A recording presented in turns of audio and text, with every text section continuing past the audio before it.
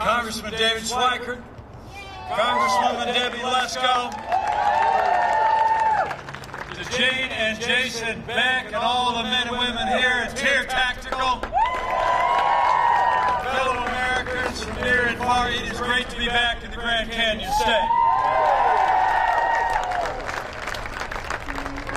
And I got to tell you, it's a special joy to be here with a Marine Corps mom, a champion of military families. She even teaches art at a Christian school, and you just heard firsthand how blessed I am to be married for these 35 years to the wonderful Karen Pence. Would you thank our second lady one more time? She's just doing an amazing job for her.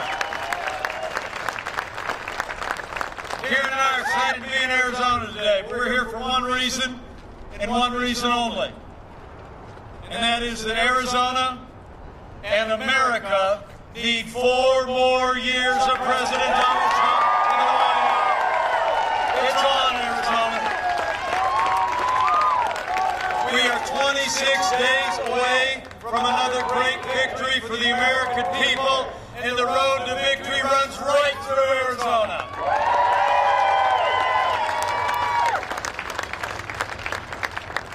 But really, it's great to be with all of you. Thank you for coming out in this cool and breezy Arizona day. Tell you what, our family's getting a little more familiar with Arizona because our son, Captain Michael J. Pence, and his wife are stationed at the Marine Corps base in Yuma, Arizona. And we're proud of it. Karen and I just got back from a little stop in Salt Lake City, Utah. We had a little debate with Kamala Harris last night. Some people think we did all right.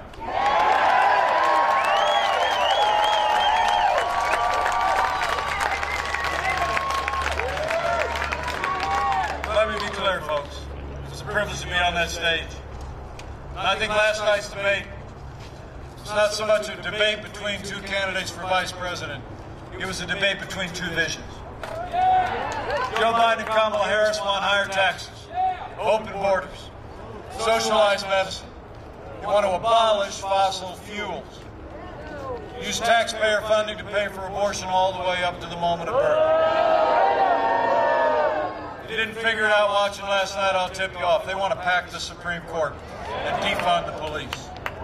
President Donald Trump, we've rebuilt our military. We cut taxes. We rolled back regulations. We unleashed American energy. We secured our border, supported law enforcement, and we stood for life and liberties every single day.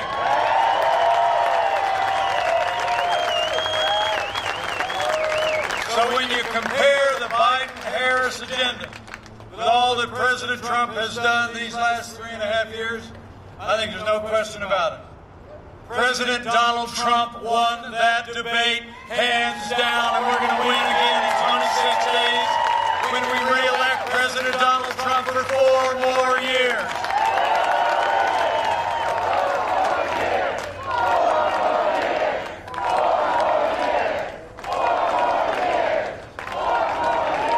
You know, 4 years ago, a movement was born. A movement of everyday Americans from every walk of life. Here in Arizona, you believe we could be strong again. You believe we could be prosperous again. You know, I heard that Joe Biden and Kamala Harris are both in Arizona today. I got a feeling it's because Arizona said yes to President Donald Trump in 2016. And I know Arizona is going to say yes to 4 more years of President Donald Trump. Come November the 3rd. It's because of what we've done and what we've accomplished together. 4 years ago, we inherited a military that was hollowed out by devastating budget cuts. An economy struggling to break free of the slowest economic recovery since the Great Depression. Terrorism was on the rise, and we witnessed a steady assault on our most cherished values. But in just 3 short years, we rebuilt that military. We restored the arsenal of democracy. And we're finally giving our soldiers, sailors, airmen, Marines, and Coast Guard the resources and the support that they deserve to accomplish their mission to defend our nation. I know we're standing here just a short drive from Luke Air Force Base. Pride of the nation. And I'm proud to report that President Donald Trump has signed the largest investments in our national defense since the days of Ronald Reagan. So we've stood with those who serve, but we've also stood with all of you who've worn the uniform of the United States. You know, when Joe Biden was vice president, America saw years of scandal at the VA that shocked the conscience of the nation. We all remember those days. Some of the worst abuses happened not far from here in Phoenix at the VA. Veterans were literally dying while waiting for the medical care that they need. Medical care that they earned in the uniform of the United States. But when President Trump came into office, that all changed. We passed the Veterans Accountability Act, the most sweeping reforms of the VA in 50 years. We fired thousands of VA workers for not giving our veterans the health care that they earned, and Veterans Choice is now available for every veteran in America.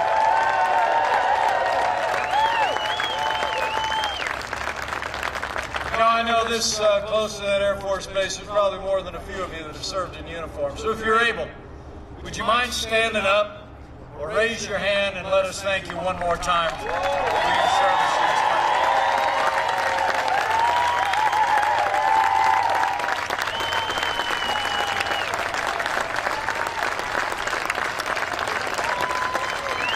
Thank you for your service. God bless you. So it's been about security. It's been about supporting our veterans. In our first 3 years, it was about restarting the engine of the American economy. You know, where Joe Biden wants to raise taxes, in our first 3 years, President Donald Trump cut taxes across the board for working families and businesses. We rolled back more federal red tape than any administration in history. We unleashed American energy, fought for free and fair trade, and in just 3 short years, businesses large and small created 7 million good-paying jobs, including more than 250,000 jobs right here in Arizona.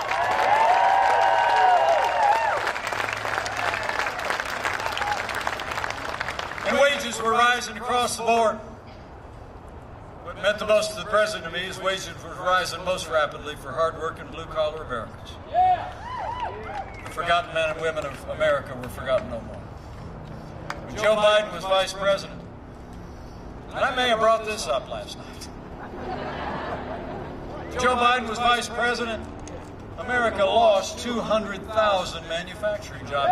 And the last president actually said those jobs were never coming back. Remember, 4 years ago, he said, and I quote, "What magic wand do you have?" Well, we didn't need a magic wand. We just needed President Donald Trump in the White House.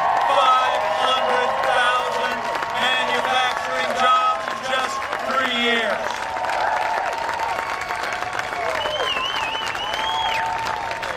I mean, you don't need to look any further than right here at Tier Tactical in Peoria. I just heard backstage from Jason and Jane that it was because of President Trump's tax cuts that they were actually able to expand Tier Tactical, expand the facility we're standing in right now. They're building another facility right in front that's going to create 80 more good-paying Arizona jobs. Can we give Jason and Jane a big round of applause? Thank you for growing in Peoria.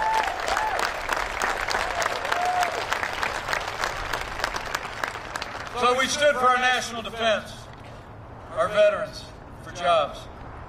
And every day of this administration, President Donald Trump has stood for the rule of law. We've appointed more than 200 principled conservatives to our courts at every level, including 2 Supreme Court justices, and I will tell you, they are all men and women who will uphold all the God-given liberties in our Constitution, like the freedom of religion and the Second Amendment right to keep and bear arms.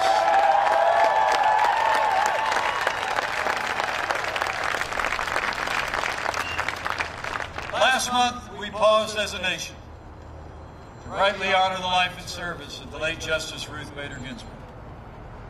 When the memorials were over, President Donald Trump fulfilled his constitutional duty and nominated a principled, experienced, brilliant, conservative woman to the Supreme Court of the United States, Judge Amy Coney Barrett.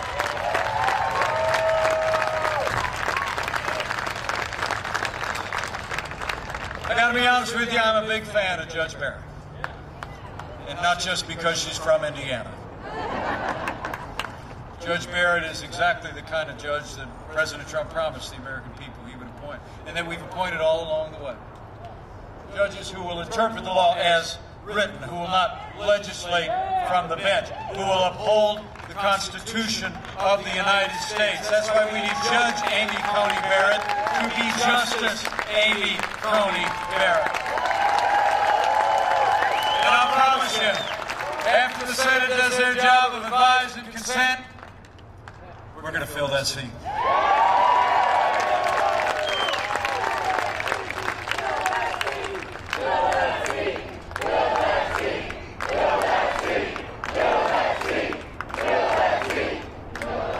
So we stood for the rule of law, strengthened the constitutional foundations of our republic. President Donald Trump has stood every single day with the men and women who serve on the thin blue line of law enforcement, and we always will. The President and I know what Jason just said. Men and women who serve in law enforcement across America are some of the best people in this country, and they deserve the respect of every American every single day. Would you join me in thanking all the members of law enforcement that are gathered with us today?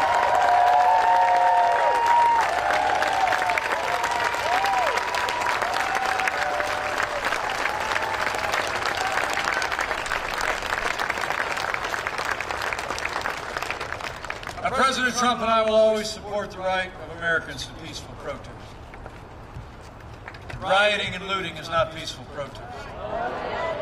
Burning businesses is not free speech. Last night in Salt Lake City, I had with me a wonderful woman, an African-American business owner from Minneapolis. It's just a few days after the killing of George Floyd.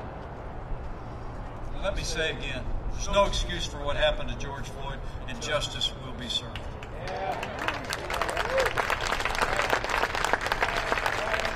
And in the days that followed, Flora Westbrook watched as the protesters, rioters, and looters moved closer and closer to a business that she had built in the largely African-American community 35 years ago.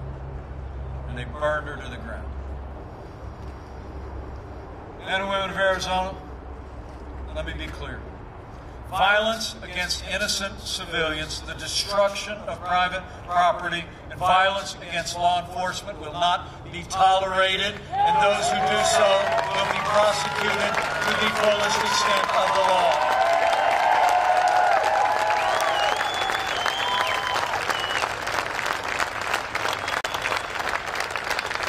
You know, for months all Joe Biden talked about were peaceful protesters, right? While the American people literally watch businesses in their communities burn in our major cities. You know, the truth is, Joe Biden would double down on the very policies that have led to violence in America. When you suggest that you will withdraw support from those who protect and serve, you embolden those who would harm our families. Now, Joe Biden justifies it by saying that America is, in his words, systemically racist. And he's actually said, and Kamala Harris repeated it last night, that police have an implicit bias against minorities in this country. When Joe Biden was asked if he'd support cutting funding for law enforcement, he replied, yes, absolutely. And his running mate has said that we need to reimagine law enforcement, and she recently applauded the mayor of Los Angeles' efforts to cut $150 million from LA's budget. me make you a promise. Under President Donald Trump, we're not going to defund the police, not now, not ever. We're going to back the blue.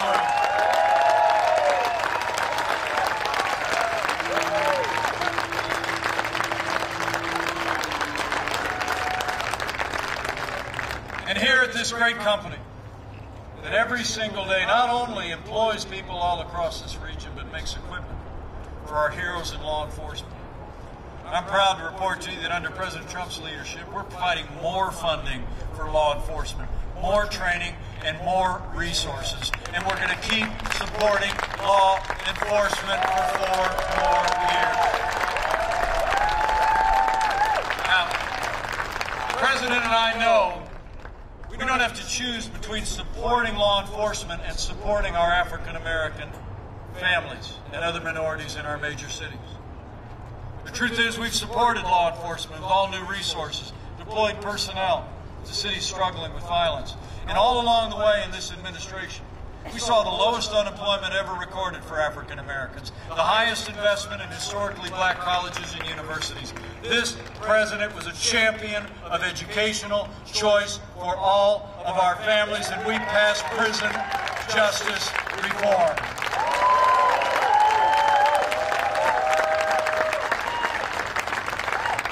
Truth is, we can support law enforcement and support more opportunities, better education, better public safety in our African American communities in our major cities. We have done both for the last 3.5 years, and we're going to continue to do both for 4 more years in Wyoming.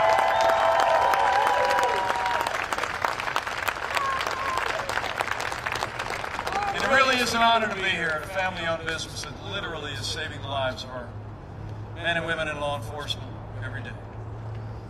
Under this president's leadership, I'm told that they've created more than 120 new Arizona jobs. And every year this company makes some 20,000 protective vests that are worn by law enforcement across America and American forces stationed all around the world. Could you just give one more round of applause to an incredible family? And it's all about faith in God and love for country. Former U.S. Marine Jason Beck, Dave Beck, and all of their boys.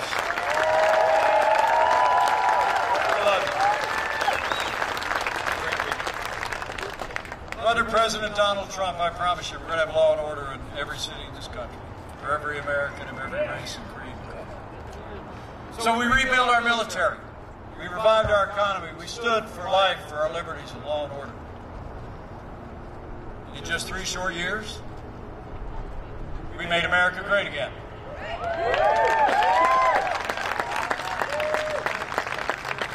And none of those would have been possible with our incredible partners in Congress. Would you join me in thanking 2 of the most principled conservatives in Washington, D.C., people who have stood in the gap and stood by this president every step of the way, Congressman David Schweikert and Congresswoman Debbie Lesko.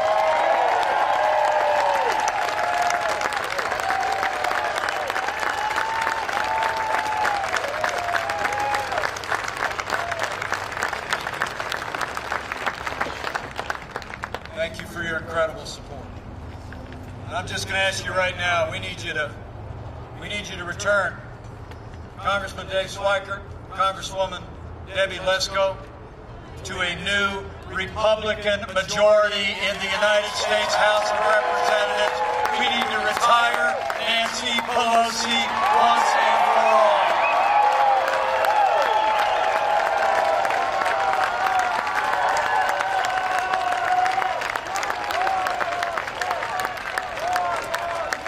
So we made incredible progress. It was a wonderful 3 years under this president's leadership. Promises made, promises kept. And then the coronavirus struck from China. But I'm here to report to you, before the first documented case of community transmission, President Trump's leadership shone forth. Before January was out, our president did what no American president had ever done in the history of this country. He suspended all travel from China, the second largest economy in the world. Joe Biden said that was xenophobic, hysterical. He said it was fear-mongering and wrote an essay in USA Today that said it would make things worse. And I want to tell you, as the head of the White House Coronavirus Task Force, President Trump's actions, suspending travel from China, saved untold American lives and bought us time to stand up the greatest national mobilization since World War II. We reinvented testing. Over 115 million tests done so far. We saw to the manufacture and delivery of literally billions of medical supplies to our amazing doctors and nurses and healthcare workers. We partnered with major research companies in this country. We developed medicines that are literally saving lives every day. And we are on track to have the first safe and effective coronavirus vaccine and tens of millions of doses before the end of this year.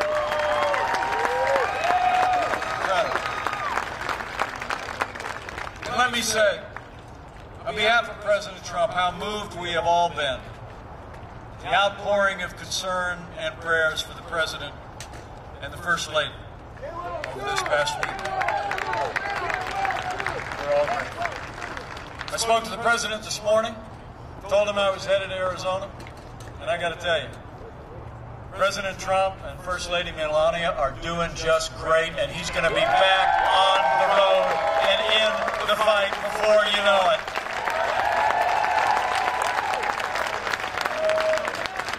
So the outpouring of concern for our first family, the President and I know is just emblematic of the love, the care, the wonderful medical treatment that every American family impacted by the coronavirus has had.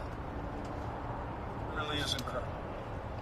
So would you join me in just taking a moment? Can we just say thank you to our doctors, our nurses, our first responders, and everyone who has kept America moving forward and healing our sick, comforting those who suffer today. Here in Arizona, after the outbreak this summer, all across America, we're going to stay on it. Keep slowing the spread. We're going to keep protecting the vulnerable. We're going to keep saving lives. And we're going to keep opening up America again.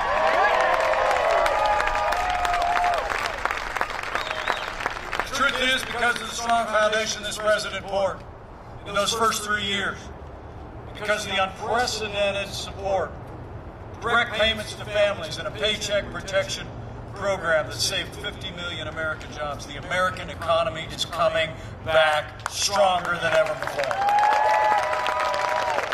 We lost 22 million jobs at the height of this pandemic because of the support we provided. And I heard that Tier Tactical took advantage of that paycheck protection program to keep people on the payroll. We're thankful. In the last 5 months alone, we've already seen more than 11.5 million Americans go back to work, including 172,000 right here in the Grand Canyon State. And Arizona's unemployment rate is already cut in half. The Arizona and American comeback is underway.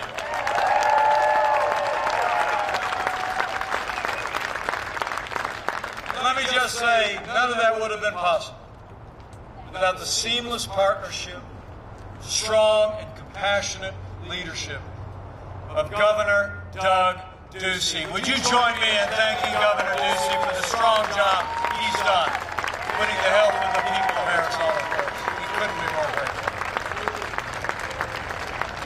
So we've gone through a time of testing. But I came here today because in 26 days, we're coming to a time for choosing. And the choice in this election has never been clearer. The stakes have never been higher. I can tell you all know that. I mean, Joe Biden actually wants to raise taxes by $4 trillion in the midst of a global pandemic. President Trump, we not only cut taxes in the last 3.5 years, we're going to keep cutting middle-class taxes for 4 more years.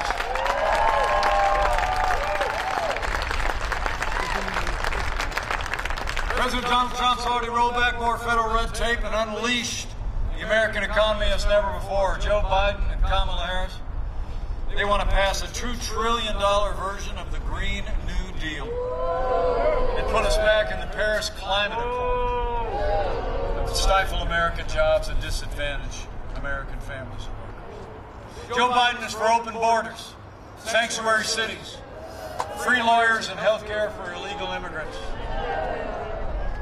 I think you here in Arizona know what all of that has meant and would mean. President Donald Trump, we made record investments in border security. Mexico is doing more to secure our border and theirs than ever before, and we've already built more than 300 miles of that border wall. And with 4 more years, we're going to build it all.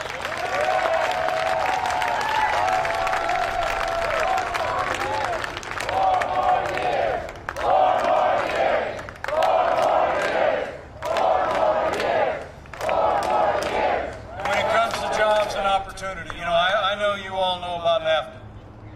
Where I come from out in the heartland, we literally saw entire communities shuttered, factories closed and sold off. 60,000 factories were closed and jobs shipped south of the border and overseas since 1995 when NAFTA became law. Joe Biden didn't lift a finger to reform NAFTA. President Donald Trump renegotiated our trading relationship with Mexico and Canada, and the USMCA is here to stay. It's a huge win for Arizona and a huge win for America.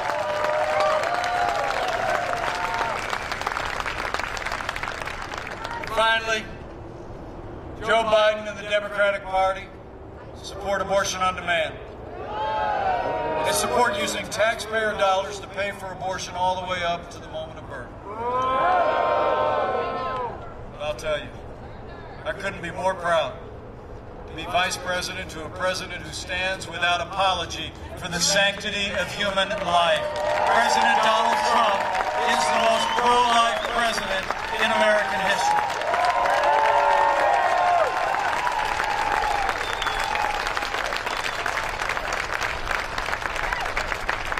When you look at their agenda, it's clear. Joe Biden, the Democratic Party have been overtaken by the radical left.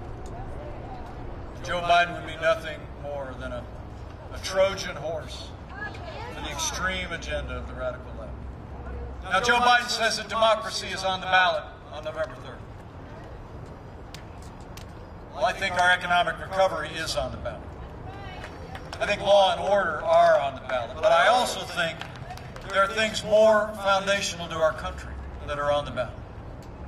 You know, I think in this election year, when it's all said and done, it's not going to be whether America is more Republican or more Democrat, more liberal or more conservative, more red or more blue. I think the choice in this election is whether America remains America. It's whether we're going to let Joe Biden and Kamala Harris steer our nation onto a course of socialism and decline, or whether we are going to keep America on a path of freedom, free markets, and all the ideals that have made this country great. That's been our choice. That's why we need to decide right here and right now that Joe Biden will never be President of the United States. We're going to re-elect President Donald Trump for 4 more years.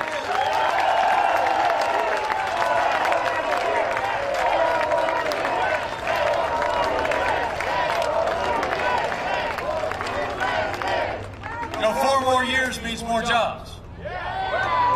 4 more years means more judges. 4 more years means more support for our troops. And it's going to take at least 4 more years to drain that swamp.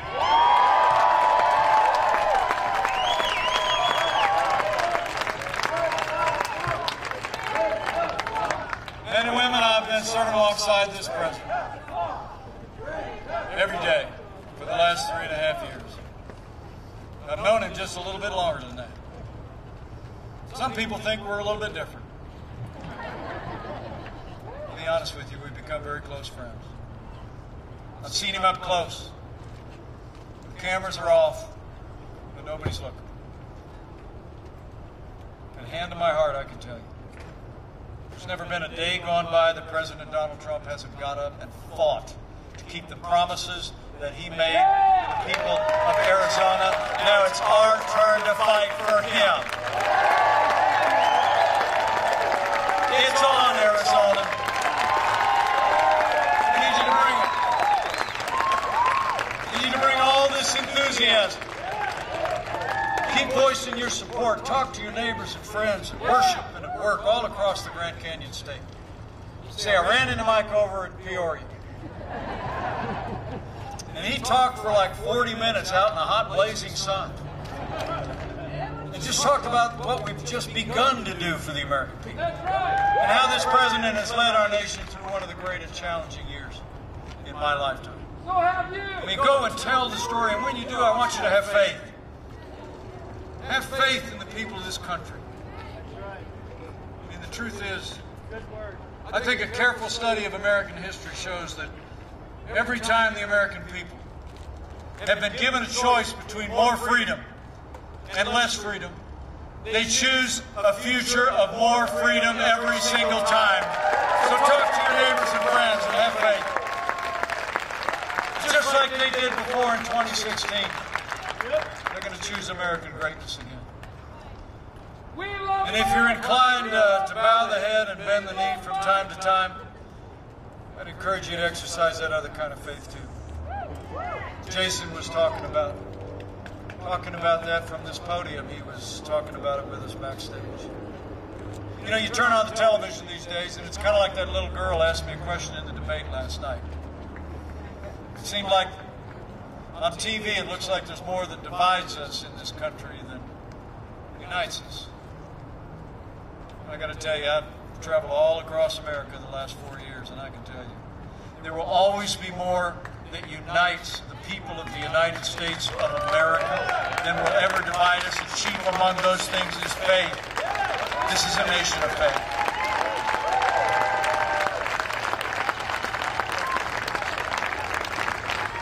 So in the next 26 days, I'd encourage you to pray for America. Pray for all the American people. When you pray, pray with confidence. If his people who are called by his name will humble themselves and pray, that he'll do like he's always done in the long and storied history of this great nation. He'll hear from heaven, and he'll heal this land. This one nation, under God, indivisible, with liberty and justice for all. We'll pray for America. It'll make a difference. And I just know with your continued support, with the energy that I see out here in the Arizona sun today, every day between now and November 3rd, we're going to make Arizona and America stronger than ever before. We're going to make Arizona and America safer than ever before. And with Congressman David Schweikert and Congresswoman Debbie Lesko in a new Republican majority in the House of Representatives, and with President Donald Trump in the White House for 4 more years, and with God's help, we're going to make America great again. Again. Thank you all very much.